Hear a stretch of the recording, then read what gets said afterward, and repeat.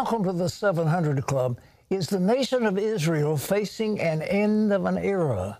Enemies of Prime Minister Benjamin Netanyahu are joining forces to form a new coalition government. And guess who's a part of it? An Arab Islamic party that's a sister to Hamas, which of course is dedicated to the destruction of Israel. And what's worse, for the first time in history, Israel will be dependent on an Arab party to hold up the majority. What a situation for our dearest ally. Chris Mitchell has more from Jerusalem. Yair Lapid is trying to form a coalition with parties from the left, right, and center, along with the first, an Arab Islamist party. This is the so-called Change Bloc. The common denominator of the entire bloc is a desire to remove Netanyahu from office.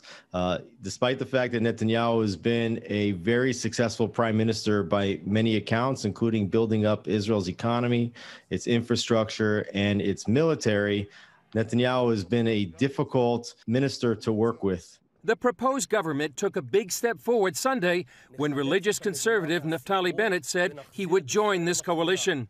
He would become prime minister first in a rotation agreement with Lapid. Before the last election, Bennett pledged twice he would not serve under Lapid, a key member of the secular left. The question is, can such a diverse government survive, and one dependent on an Islamist party? And in fact, the Ram Party is a member of the southern branch of the Islamic movement, which essentially makes it a sister party of Hamas. And you would be depending for the first time in Israeli history on an Arab party to hold up the majority. The political uncertainty comes at a time of massive pressure on Israel after its recent war with Hamas in Gaza by international organizations, worldwide demonstrations, and the media. I cannot tell you what will happen. But one thing we know that our enemies are looking at what's happening here. You know, Hezbollah in the north, Hamas in the south, and mainly the Iranians are looking at what's happening inside. And if they will identify that we are weak, we will pay a price for that. Lapid has until Wednesday night to present his government to Israeli President Reuven Rivlin. If he doesn't meet that deadline, the Knesset will have 3 weeks to form a new government. If that fails, Israel will go to new elections for the 5th time in more than just 2 years. Well, Chris joins us now from Jerusalem. And Chris, let me ask you, how is this going to affect the Abraham Accords that were just signed by Israel? Is this going to tear everything up? Well, it won't tear everything up, Pat. And it's a great question about the Abraham Accords, because that was really the landmark Middle East decision by the Trump administration, as well as Benjamin Netanyahu. I will say, because of probably the U.S. reluctance to really push the Abraham Accords forward, that they won't really get the momentum they had under the Trump administration. And it would remain to be seen what kind of push there would be behind this possible government led by Naftali Bennett and Yair Lapid if they would really push forward with these Abraham Accords against some of the pressure from other people. Well, Chris, let me ask you, I mean, Israel looks like it's just mortally wounded with this thing. If they have a Hamas-linked party to hold their coalition together, how can they govern? Well, it's a great question, Pat. You know, it says in the Bible, how can two be agreed? How can they walk together unless they be agreed? Right now, it is the 11th hour for Netanyahu, but there's still time whether or not this government is actually going to come to pass. Right now, there's the only thing that the ideological glue holding all these parties together is that they hate Netanyahu. And what you could imagine, Pat, the kind of government that's being formed right now is if you took Lindsey Graham, Chuck Schumer, and AOC and put them together, that's kind of the ideological differences between all these particular parties right now. That's a horror story beyond imagination. Let me ask you, you had a private meeting with Benny Gantz, and what did he tell you about Iran's nuclear program? Well, you remember Benny Gantz. He was up with you in the 2006 Lebanon war. You've interviewed him several times. He said that Iran is actually close to weapons-grade uranium right now, not just one bomb, but many bombs. And he says they need to know exactly when Iran would push and make a rush for the bomb. And he says it's not just a regional or but it's a global problem and not just an Israeli problem. He says there's many flaws in the current nuclear deal. And Pat, he also mentioned the threat of Hezbollah. He says it's 10 times the danger of Hamas. You can imagine 4,000 rockets in 11 days by Hamas. You can imagine 4,000 rockets in a day with Hezbollah. They have more than 100,000 rockets, many of them precision guided. But he also said they have magnificent intelligence, and that's the quote he had on Hezbollah. And what it won't be, Pat, and we were up there on the border of Metula and Kiryat Shimona, he says it's not going to be a war like 2006. It's going to be much more aggressive against Hezbollah. They warned Lebanon not to let Hezbollah attack Israel. But it also leads to the point that was in that report, Pat, about Israel's enemies. They're watching right now. They'll test any new government. If this new government gets put in, they'll test it and wonder if they will stand up to the threats of Hamas, Hezbollah, Iran, and also to stand up to the pressure coming from America and Europe. And so certainly a time to be praying for Israel and the peace of Jerusalem. Last question. Preemptive strike against the Iranian nuclear weapons or not? Well, I would think so, Pat, if Israel says that what it has been saying for years. And in fact, Benjamin Netanyahu just a few hours ago said that even at the cost of the friendship with the United States, they will not let Iran get a nuclear weapon. And they see what's going on in Vienna as the U.S. indirectly negotiates with Iran, and they see the pressure right now. In fact, the head of the IAEA says that Iran is now enriching uranium 16 times more than what's required in the Iranian nuclear deal. So I think Israel is watching both these things happening, and they will do what they can. They will do what they have to prevent Iran from getting a nuclear weapon. Chris, thanks for joining us. Stay with it, brother. You're doing some great job on reporting. Well, in other news, crippling deficits. That's what President Biden's proposed budget will inflict on us, our children, and our grandchildren. So how much will servicing that debt cost by 2031? John Jessup has the staggering sum. Thanks, Pat. President Biden's $6 trillion budget proposal promises to spark intense debate, particularly over deficits. His budget combines three major agendas: the $2.3 trillion on the American Jobs Plan, the $1.8 trillion American Families Plan, and the $1.5 trillion in discretionary spending. The nation's already expecting a $3.6 trillion deficit for fiscal 2021. This would add deficits ranging from $1.3 trillion to $1.6 trillion for years to come. By 2031, the cost of servicing that debt would reach $914 billion. That's more than 11% of total spending. Well, China announced Monday it will allow... sorry, Pat, back to you. I'll take it later. Go ahead. All right, Pat. As I was saying, China announced Monday that it will allow married couples to have up to 3 children after the latest census showing only 12 million babies born in the last year. The 4th year in a row, the birth rate dropped. Population numbers also show an increase in the number of Chinese over 60 years old, up to 18.7% of the population. For more than 3 decades, China enforced a one-child policy to control population growth. In 2015, it allowed all couples to have up to 2 children. However, the birth rate kept dropping. Pat, observers say this latest move reflects deep concerns among China's leadership. Isn't it amazing? We are talking about a population explosion, but we need babies, and those babies have the potential to be great men and great women. And I remember a few years ago that the Han Chinese were concerned about the purity of the Chinese race, and they weren't permitting marriage with other people of other religions. So I don't know what this is going to do, but it's an amazing turnabout in China, which shows they've got a demographic crisis just like Japan has been having for so many years. As the population gets older and older, and fewer people are paying for the Social Security to take care of the elderly. You know, it started out here in America where there were 70 people for every elderly, and then there were 20, and then there were 30, and now we've got about 2 or 3 for every older person.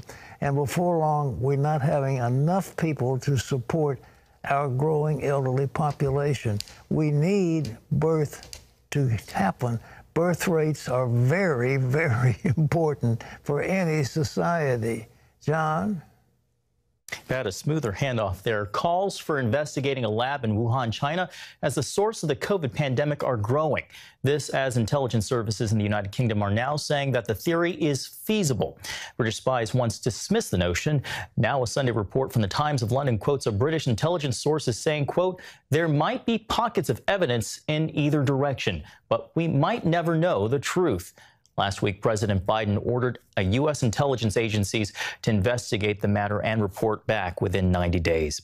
Well, this past weekend, Americans enjoyed many freedoms they hadn't experienced in more than a year. Memorial Day barbecues and parades returning in full swing. And with more than 50% of adults now fully vaccinated, many Americans hit the roads and took to the skies. CBN's Jenna Browder has the story. Memorial Day was the first maskless holiday in more than a year for many Americans. And across the country, people were out and about, honoring the fallen and marking the unofficial start to summer. I'm feeling free.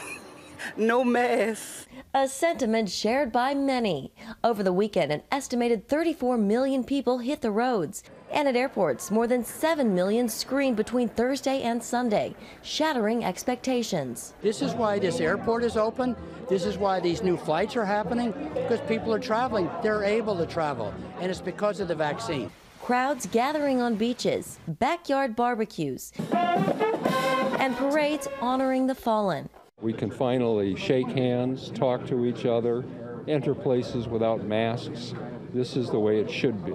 At Arlington National Cemetery, a solemn speech from President Biden, who remembered his own son. I promise you this, the day will come when the image of your loved one will bring a smile to your lips before it brings a tear to your eyes.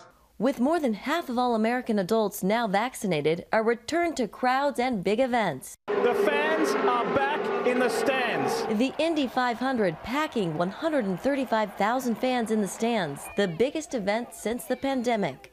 The country now reporting fewer than 20,000 new cases per day, the lowest number in more than a year. You feel the unity of everybody finally being able to come outside without having to worry, as much about getting sick. And experts are tracking a new variant out of Vietnam that has similar features to the more contagious UK and Indian variants. They say, though, the vaccines should protect against it. In Washington, Jenna Browder, CBN News. Even as we memorialize those who served, Pat, it is nice to see us return back to normal. It certainly is. It's just a hallelujah. That crowd at Indianapolis was one of the biggest in a year. Over 100,000, and in Charlotte it was over 50,000 at a NASCAR race. So it's tremendous, and we're very happy. The truth is, outside has never been the danger that we have portrayed it to be, and the idea of forcing little children to get vaccinated when they don't want to be, I think, is not wise, because little kids really haven't suffered too much from it. And we have said all along, and I think the truth is, that the people who should have been isolated are those who are the most prone to some kind of illness, and the vulnerable should have been taken care of, and the rest of the population should have been opened up. We have shut the economy down far too long, and the cost has been simply staggering. But praise the Lord that we are opening back up, and I hope it won't just be an open up to pure hedonism. It's nice to see churches now full and people coming back to worship God as well as the other things. Today is the official start of hurricane season. Do you remember how active last year's hurricane season was? So active, meteorologists ran out of names for them. 30 named storms hit the U.S., including 14 hurricanes. So we got a year coming up. What does it look like? Heather Sells brings us this. 2020 brought more than a pandemic. It brought a record-setting hurricane season with 30 named storms and 14 hurricanes. Look at the windows blown out of that building. It started in mid-May and ended in late November. We've got tree damage to virtually every tree. We have building damage to virtually every building. Forecasters predict another active season this year, but perhaps not quite as tough. Weather Bell and NOAA both predict up to 20 named storms and anywhere from half a dozen to a dozen hurricanes. 3 to 5 could be major. The Gulf and Mid-Atlantic states may fare the worst, with risks predicted 6 times the normal impact. Less severe further up the East Coast. Warmer waters, La Niña conditions, and other factors will likely all play a role in shaping what's to come. And meteorologists warn that storms can stay offshore and still blast communities with hurricane-like conditions despite not having made landfall. For now, those at risk can take advantage by prepping supplies and checking evacuation routes. Heather Sells, CBN News. Well, thanks, Heather. Joe Bastardi is chief meteorologist for Weather Bell Analytics. He's also the author of The Weaponization of Weather in the, quote, phony climate war. And Joe joins us now. What can we expect in the months ahead? Well, first of all, like I love to do is put things in perspective. Last year, my company not only tells you how many they're going to be, or we try to tell you, only God knows tomorrow, but we also showed where they were going to go. And, that was almost divinely, it had to be divinely inspired last year because of the fact that when it was all said and done, it looked like our forecast was basically showed exactly where they were going to go. We had the Northwest Gulf loaded up. We had the situation up the eastern seaboard. And this year we expect similar high impact year, not as bad as last year. Now, let me put this in perspective, okay? While we had 30 storms last year, did you know for a major hurricane season, the storms were the weakest per storm on record? We have something called the ACE index. I'll give you an example. In the 1950s, the average storm would pile up an ACE index between 10 and 14. Last year, there were only 6 because you have a lot of storms out in the middle of nowhere that are getting named nowadays because we can see them and because the naming criteria is a little bit different. Secondly, in the Pacific Ocean, we had the second lowest total on record out there as far as the ACE index goes.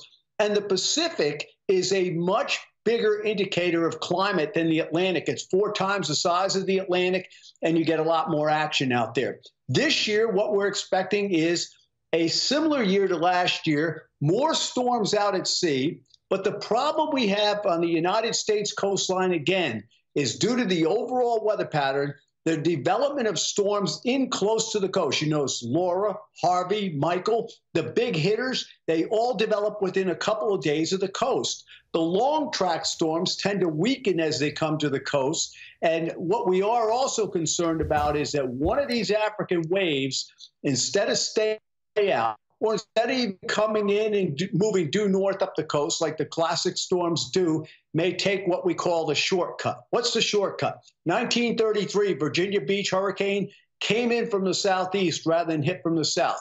Hugo hit Charleston from the southeast. Isabel hit Cape Hatteras, that area from the southeast. 1903, the Vagabond hurricane in Atlantic City hit from the southeast. These are storms that come in off the water rather than sweeping up the coast, and they have a quite different impact.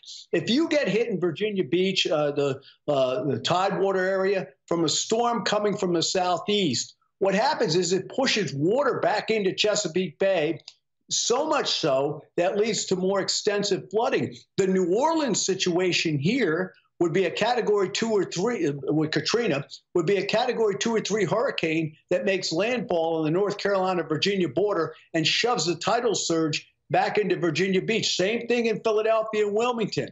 Same thing for Atlantic City. You saw what Sandy did in New York City when it hit from the east in southern New Jersey. So we've got that concern this year that we see one of those storms that comes in from the southeast, and that's something we've got outlined in our forecast too. Joe, let me ask you one question. I understand that the long-range weather, I mean, many, many years, that there's a shift from the warming to the cooling. Do you have any stats that indicate that we might be coming into a little ice age sooner or later? No, I don't believe that for a second. I think, listen, I think a lot of the guys on my side of the global warming issue, and I'm not trying to get anybody mad, I think they want to see it cool so bad. They don't understand that the reason Listen, it's the total picture. It's always the total picture. People tell me, oh, it's CO2. CO2, suffers destructive interference from all these other things that go on, just like the solar cycles. There's destructive interference to that. What are you going to do with the warm oceans? We even have something in the oceans. I'm sure you mariners out there know what a rogue wave is. All of a sudden, you're out in the middle of nowhere. This big wave comes along because it's an intersection of many things that developed far away that come together. Well, the same kind of things can happen in climate cycles. So what happens is people. It's interesting today, Pastor, in that people want one answer for one thing right now, rather than looking at the entire picture. I tell people all the time, if you want to look scripturally at this, the words that are spoken in the Old Testament, it's still God, but he speaks a different way than what he does in the New Testament. But you got to look at the total picture of things, right? It's the same message, but the total picture. So it's not just one thing, it's a combination of everything. We got you, Joe. Thank you so much for being with us. Joe Bastardi. Interesting. It is interesting, and as usual, we all need to be prepared for whatever. Yeah, well, I was there in New Orleans after Katrina, and boy, the devastation when that water begins to break through the levees, and he's talking about a blow coming that would push water, for example, in our area up into the tide water. Then we'd have serious flooding. Well, we'll see what happens. Pray. A head slam into cement. Whew. That's what happened to Mikey Holiday when he tripped and fell on the sidewalk. Mickey hadn't taken any medicine in years, not even an aspirin, and he wasn't about to start now. So when the headaches and dizziness became unbearable, what did Mickey do? You're about to find out. Felt like a freight train I hit.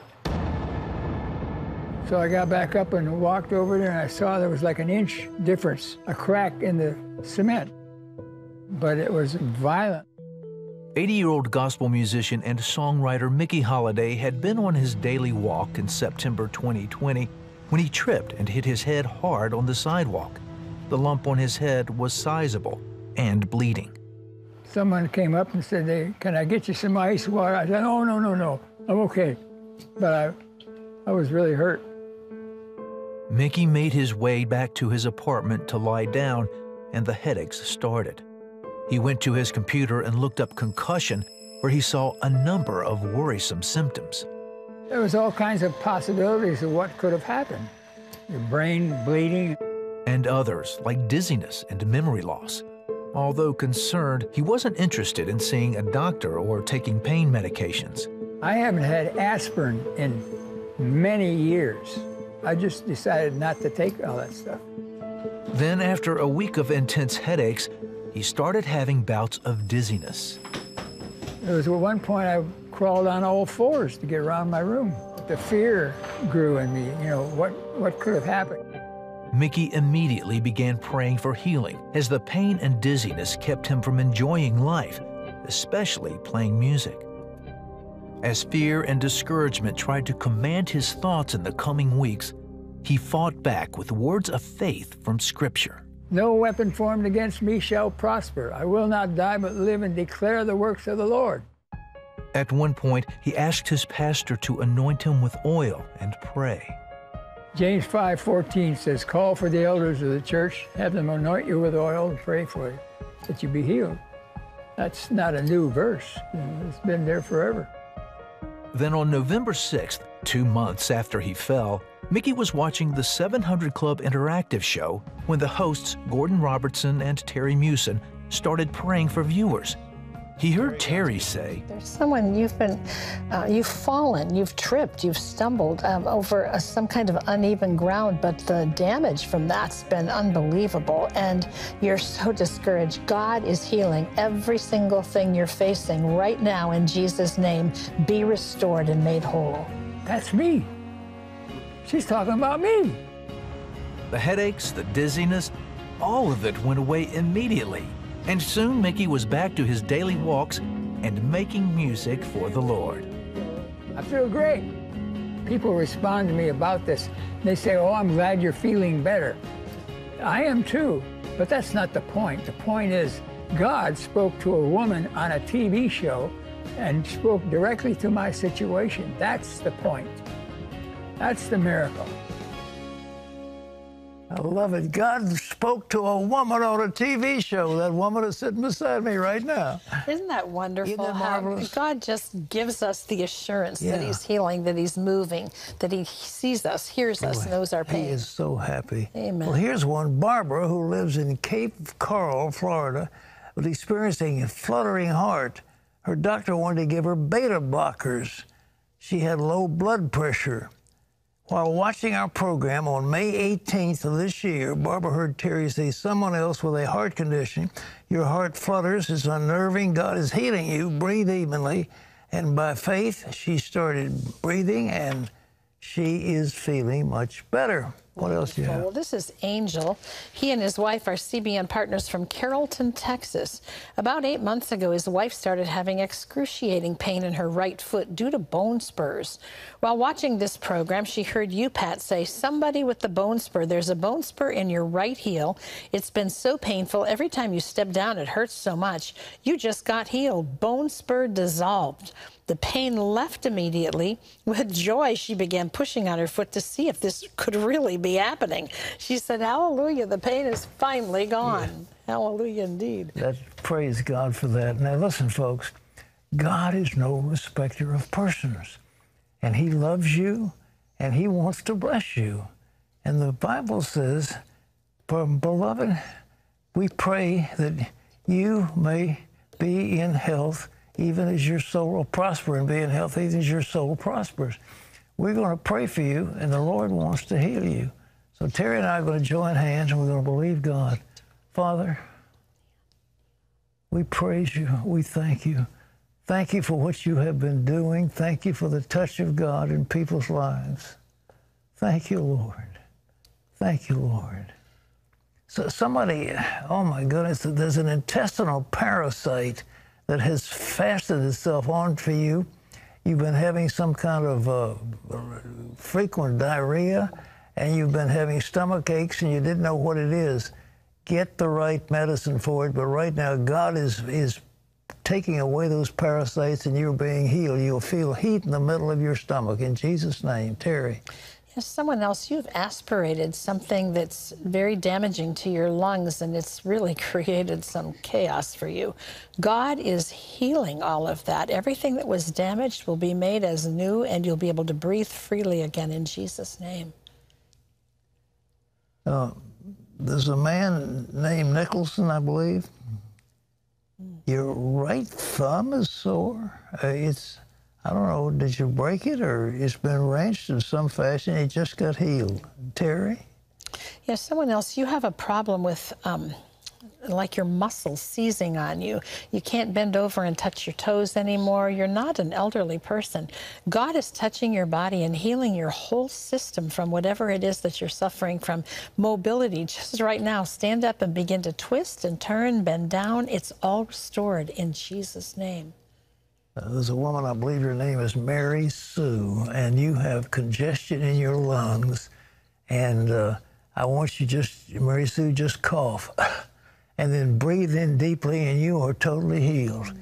Now, Father, for all those in this audience praying, Lord, we thank you. We've just had Memorial Day to honor the fallen on the many wars we have fought. And Lord, what we do is ask for peace. Lord, we pray for Israel, the peace of Jerusalem. We pray for our friends here in this country, Lord, and we pray the division. A house divided can't stand. Lord, Israel is divided. It can't stand. America is deeply divided, and our nation will be torn apart. Somehow, give us the point where we can please you and bring about harmony in our midst. In Jesus' name, amen. Amen. And amen.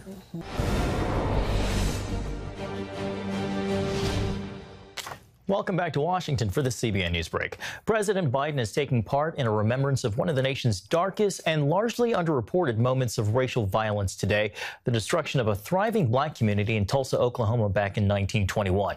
It started with unproven charges that a black man assaulted a white woman in an elevator. A candlelight vigil was held in Tulsa Monday night, marking 100 years since the destruction of an area called Black Wall Street. Up to 300 black residents were killed and thousands of survivors were temporarily forced into camps.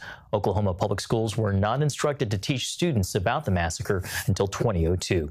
Well, a glimmer of hope and reconciliation arising out of the ashes of the Middle East recently scarred by violence. The death of a Jewish man killed by anti-Israel rioters opened the door for new life for an Arab woman who received his kidney in a long-awaited transplant. She'd been on the organ donor list for 10 years until matching with a registered Israeli organ donor who was a perfect match. While the two never had a chance to meet, she hopes to visit his family after recovering. Well, you can always get the latest from CBN News by going to our website at cbnnews.com. On fire for his faith.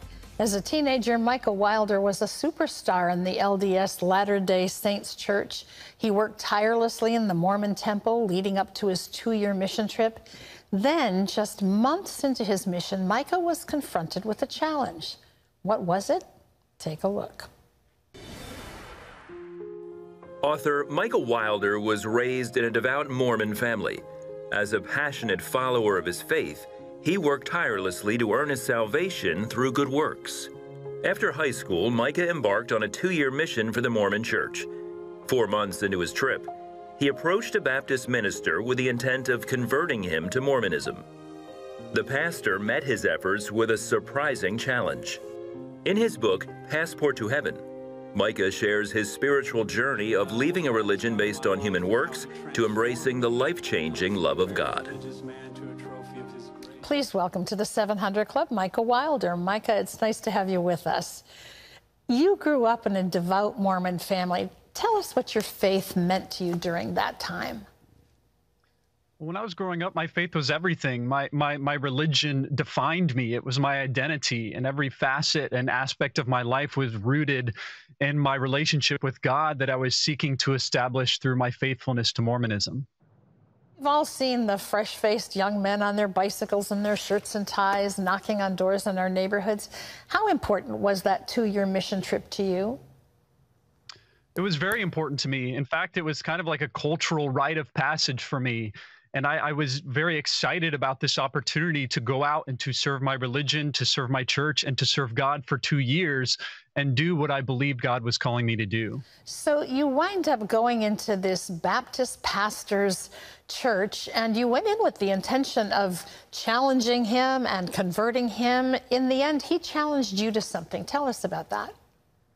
Yeah, so I engaged with this Baptist pastor with the intent that I was going to bring him into my religion. And I believed, as I had been taught, that the Mormon Church was the exclusive way to eternal life.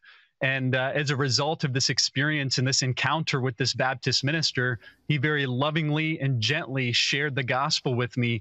And at the end of this experience, he challenged me to read the New Testament through the eyes of a child. And that challenge ultimately set my life on a trajectory that would change everything that I had ever known and loved. Yeah. Your life radically changed over a 2-year period. And I mean, it was challenging to me as a Christian to read how the scriptures had so jumped into your heart and began to define the way you thought. In the end, you came to Christ. You realized that in your Mormon faith, you had been trying to do service for God, to win your way to heaven, to become really seen in the church as valued. In the end, you became a believer in Jesus Christ, recognizing that he was the only thing you needed for salvation. You were actually threatened with excommunication. Ultimately, you left the church. Tell us about that. So as I was on this 2-year mission, I was going throughout this process of reading the New Testament daily. I actually read the New Testament in its entirety 12 times while I was a missionary for the Mormon Church. And it was through the water of the Word of God that washed me and cleansed me and opened my eyes to the sufficiency of what Jesus Christ did for me on the cross. And I realized that I could no longer, endeavor to earn or establish my righteousness with God through my faithfulness to Mormonism, but I could only trust in the finished and completed and perfect work of Jesus that was accomplished on the cross. And so I became born again as a Mormon missionary and ended up being put in a situation where I was challenged by my Mormon leaders about my faith in Jesus, and ultimately led to me terminating my mission 3 weeks early and having to go back to Utah and face the cultural and relational repercussions of my newfound faith. I'm not sure people realize what kind of letting go that involves. This must have been hard on your family. You had a fiance, your whole family was very involved in the Mormon Church. Tell me what you felt when you realized making this commitment to Jesus Christ meant walking away from everything that defined who you were. Yeah, I mean, at that time of my life, my mother was actually a tenured professor at BYU, the Mormon University. My father was a high priest in the Mormon Church, and every relationship and every aspect of my life was because of my faithfulness to Mormonism.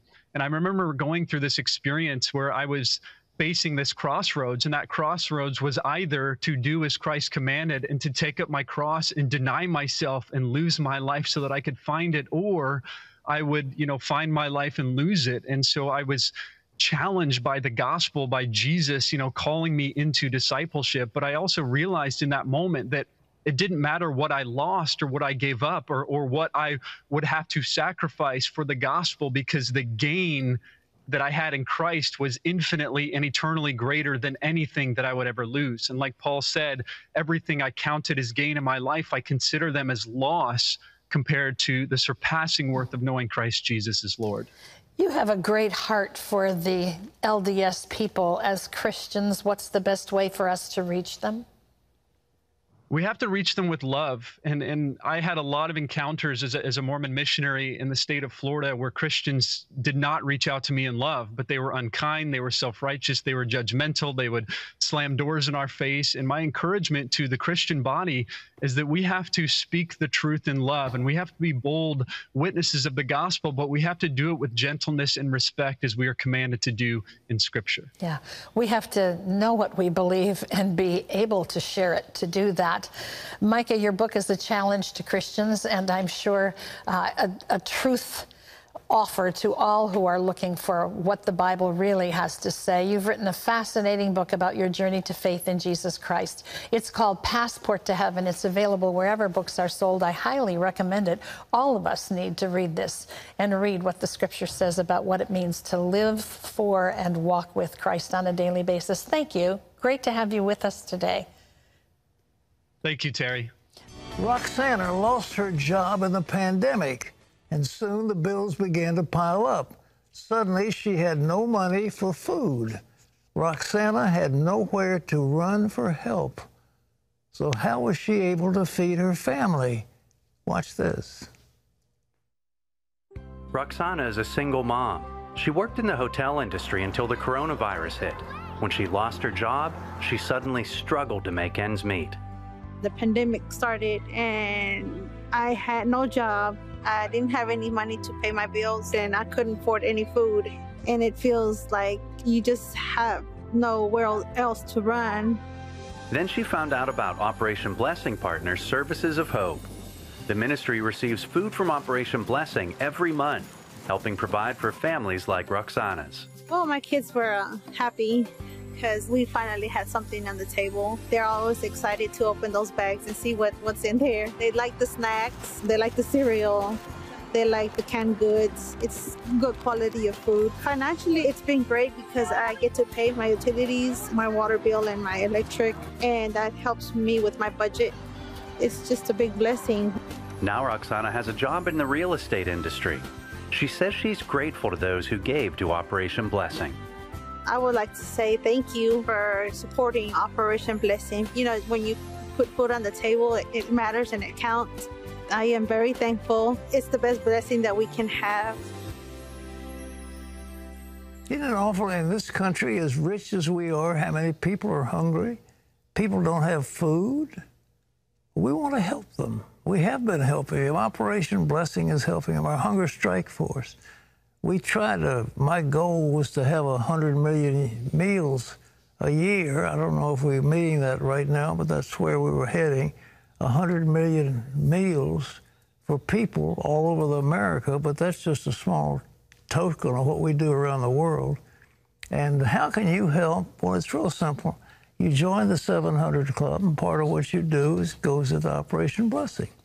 We also take the gospel all around the world, but for those who join, it's $20 a month, 65 cents a day.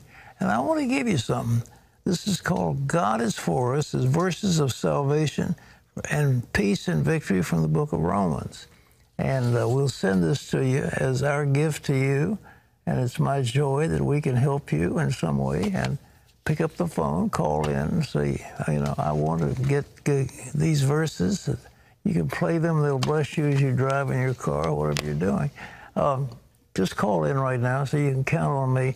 Let's help the poor and the needy. Let's help those who are hurting. The Lord will bless us as we do, okay? Okay, time for some questions. Let's go for it. This is Eric, who says, hi, Pat. I've been married for a decade and struggled during the whole time in this marriage. I recently found out from a random guy at the airport that my wife has a Jezebel spirit.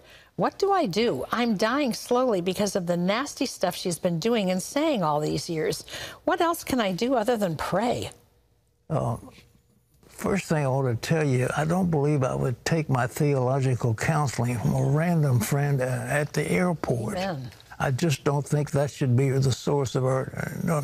But what is a Jezebel spirit? A Jezebel spirit was one who counseled adultery and fornication, but there's a witchcraft involved, a hatred, and if somebody has a spirit of hate, if you've been living a life with somebody who has got that kind of a spirit, then you either need to get that dear person delivered or else make some arrangements, because that is a very terrible thing.